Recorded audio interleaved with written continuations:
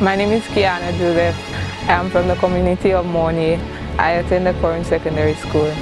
I play for the Grassroots cluster cricket team and Girls League cricket, women's cricket team, and the national cricket team of St. Lucia and the Windwards.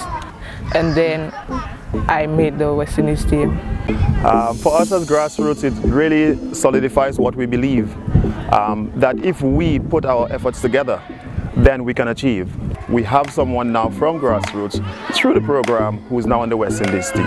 And we are expecting that in the next few years we are going to get more players coming in, whether they're at the regional or international level. We are very elated by this achievement.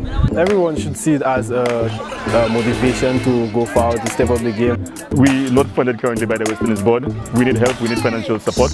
So if anybody out there be able to help our program for us to produce more like Qiana and more guys also, we'll be happy for the support.